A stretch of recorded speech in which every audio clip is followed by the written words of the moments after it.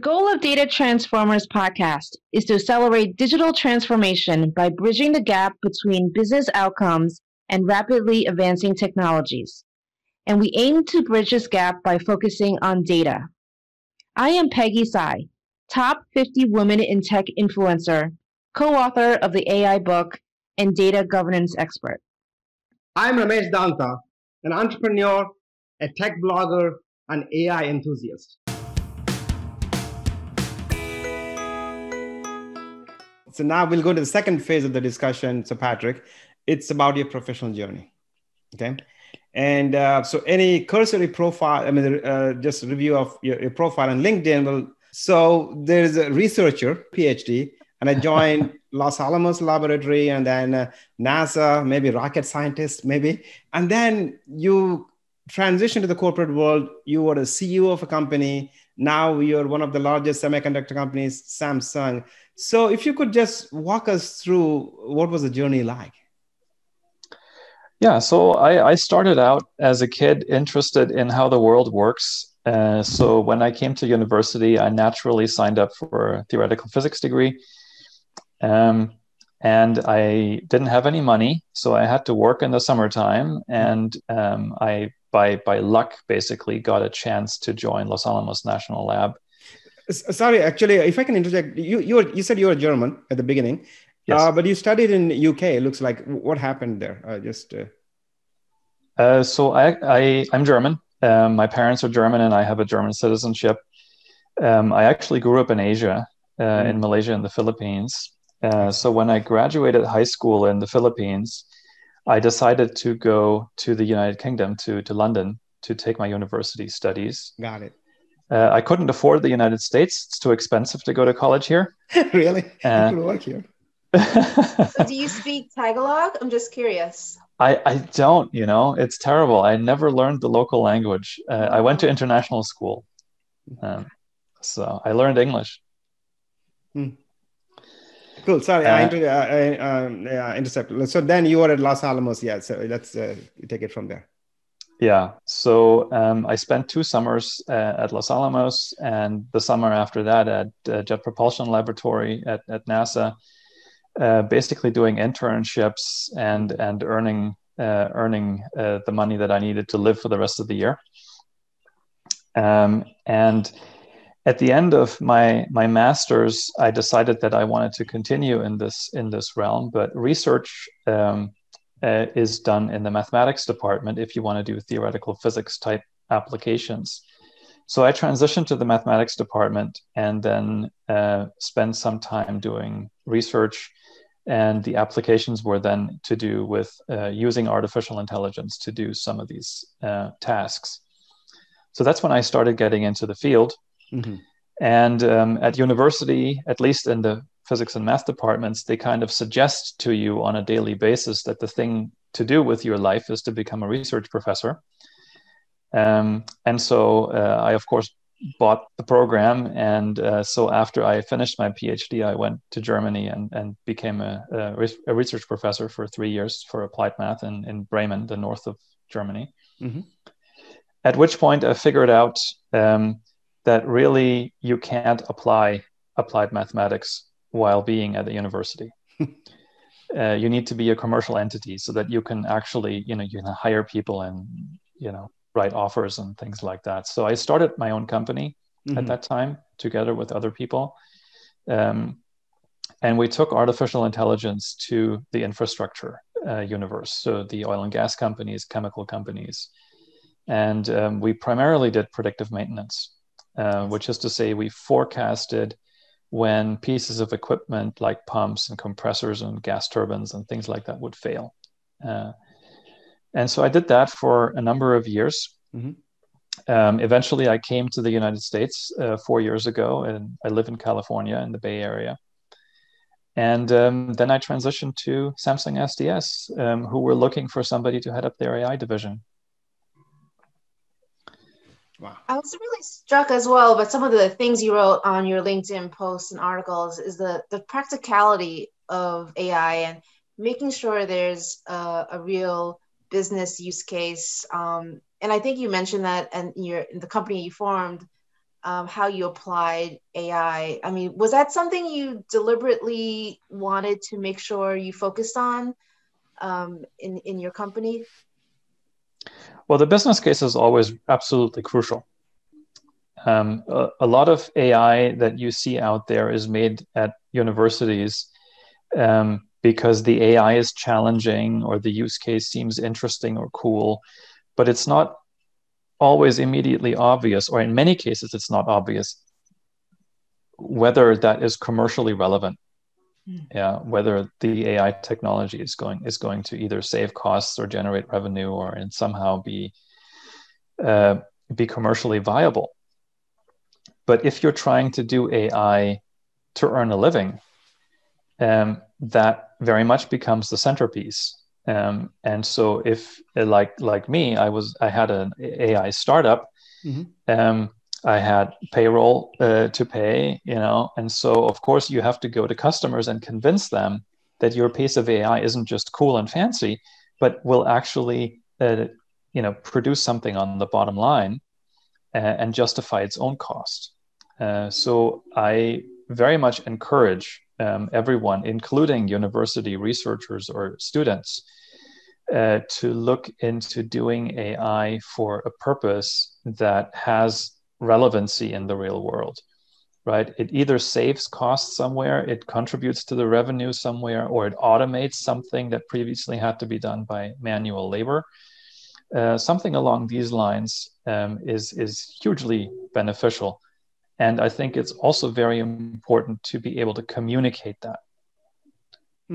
So actually, along those lines, Patrick, now you're Vice President of Artificial Intelligence at Samsung. So you're building the organization. You're building the literacy about AI in the organizations, right? So making sure that people know, and then probably you're also bringing, the data culture you're trying to inculcate in the organization. So taking all that in aspect, as you're growing the organization, what kinds of skill set, knowledge are you looking for people that you're planning to bring on board, whether externally or you're trying to bring internally, recruiting, hiring people? What kinds of things they should have, in your opinion? Well, if it's your career goal to be a data scientist, for example, which is the sort of people that we would hire in the department, there are skill sets that I would call table stakes. Those are the skill sets you have to have, but that don't make you stand out yet. And skills like that would be, you need to have some knowledge and experience of programming. For example, in Python, you might want to have some experience in the popular AI frameworks like TensorFlow, PyTorch, Keras, and this kind of a thing. You'd need to know a little bit about how to pre-process and prepare data sets. You would want to know about the usual data analysis sorts of things like statistical testing and probability analysis and things of that sort. So some mathematical and statistical knowledge, as well as with some wrangling of computer technologies. But beyond that level come skill sets that are less common, but more valuable, I think. And one of them is communication. I know it's kind of a trite thing to say, but it's actually really important, because if you're a brilliant mathematician, but you can't talk to the domain expert, then I don't care how good you are at data analysis, you're never even going to get the data to analyze.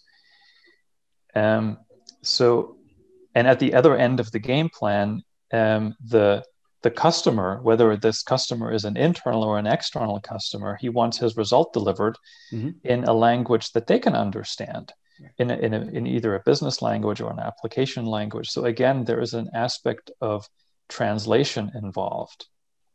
Not from Spanish to English, but it's a translation from domain English to human English. And somebody needs to do that. So I find that actually a lot of what I do is talk and translate from this world to that world.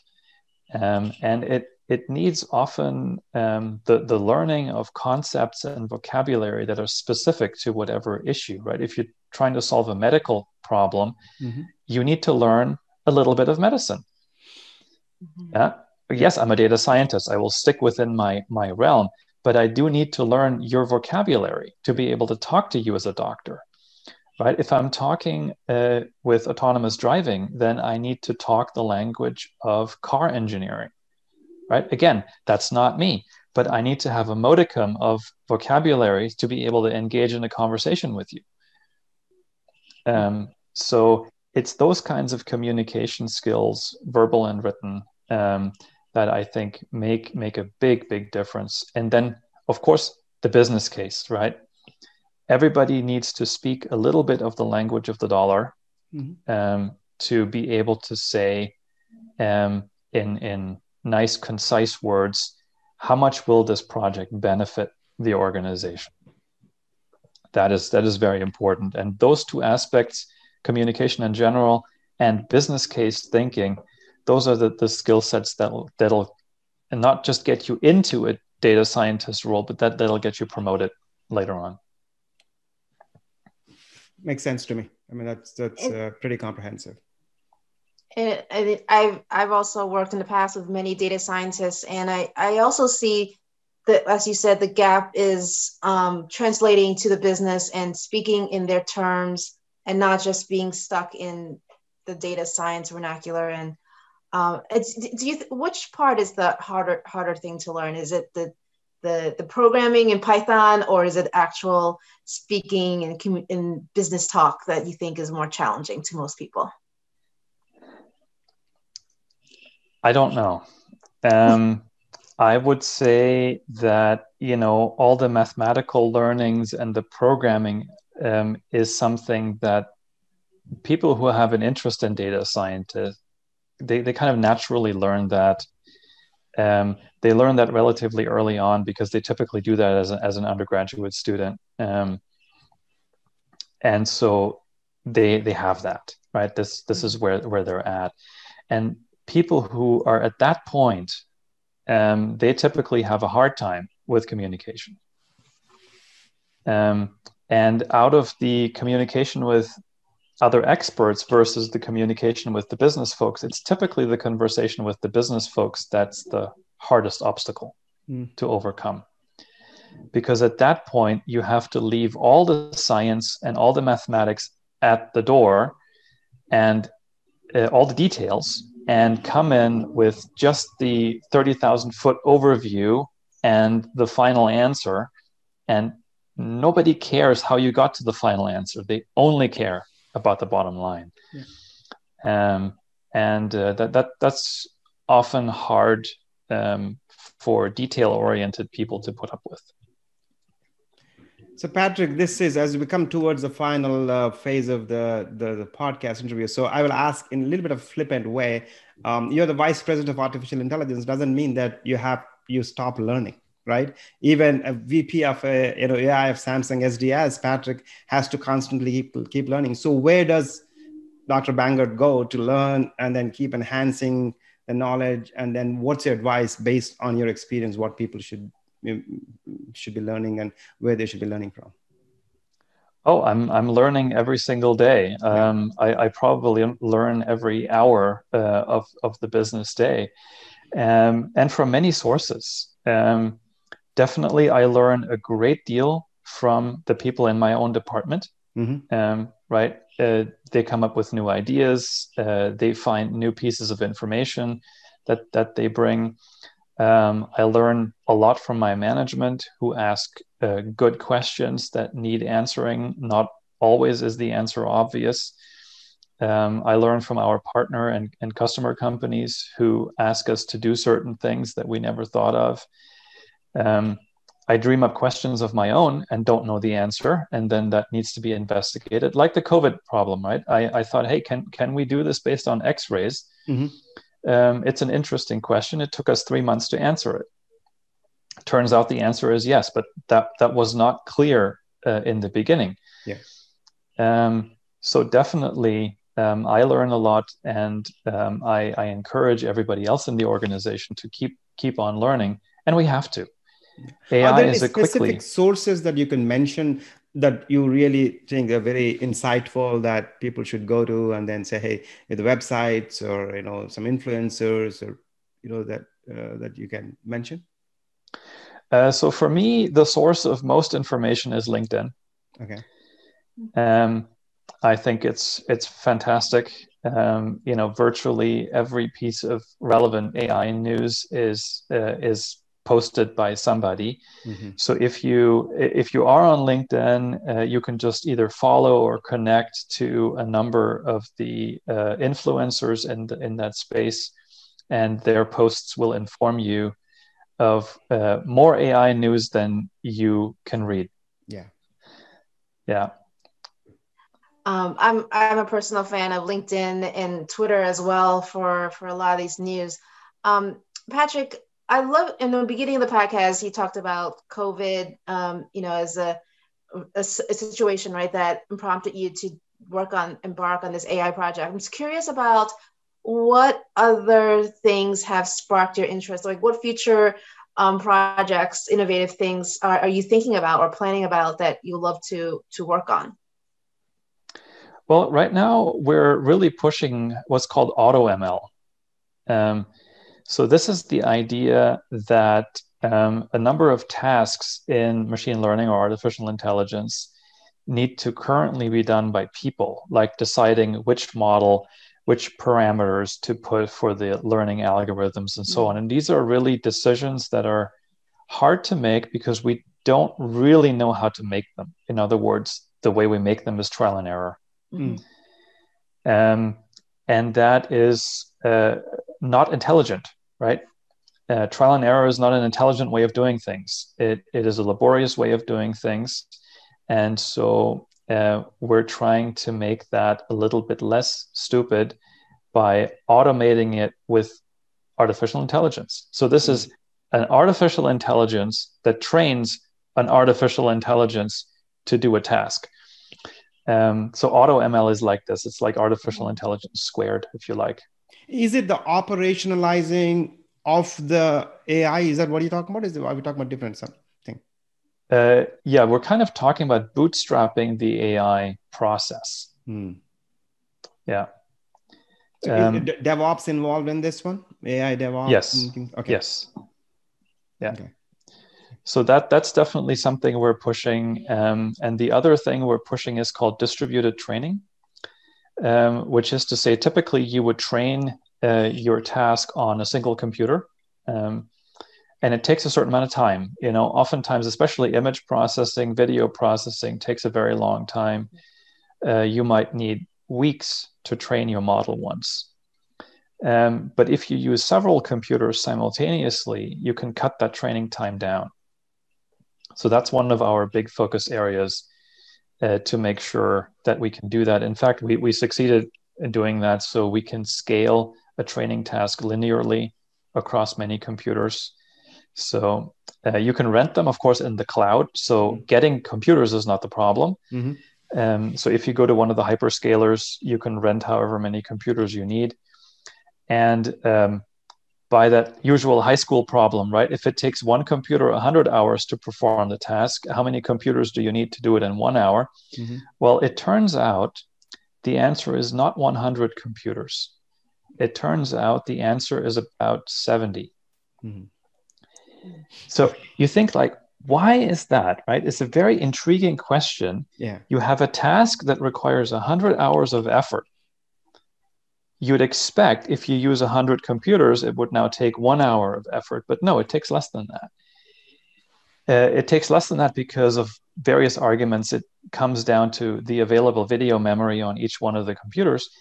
But the point is that by doing work in a distributed fashion like this, you actually save the amount of computational hours. In other words, you save dollars in training time. And you get the answer a lot faster. Yeah, so it's beneficial all around. It's faster and cheaper. Correct. So Patrick, as we come to the end of the podcast, are there any topics, any things that we did not cover, something that you want to talk about in conclusion? I think we covered a lot. So in conclusion, I just want to say that artificial intelligence is a big hype topic right now. like many other hype topics have been around in the past. And I know people shot themselves in their feet by saying, oh, this fantastic thing is just going to rule the world. And then the thing disappeared. I think AI is not like that. I think AI is here to stay. In fact, it already rules large parts of our life, right? We watch what Netflix tells us to watch. We go where Google tells us to go. And that's the reality, whether we like it or not. So AI is here. AI is here to stay. So, if you think of this as a possible career path, that's good for you as an individual out there.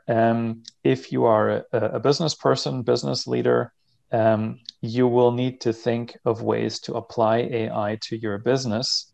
It will have an application to your business, I guarantee it. Mm-hmm. And you still have some time to incorporate it before your competition will have a large benefit from taking it over themselves. So it's one of those things where I think the time is right to have to participate. Great. Thanks so much, Patrick, for really sharing the practicalities of AI and really explaining us in such detail of all the aspects. So I really appreciate, and I learned so much today. I know it was pretty educational, informative. Thank you, Patrick. Thank you very much for having me on the show, Ramesh and Peggy. Yep, thank you. Thank you for listening to today's episode. If you liked what you heard today and would like to hear more, please subscribe to our podcast on your favorite player like iTunes and Spotify. And please do rate our podcast.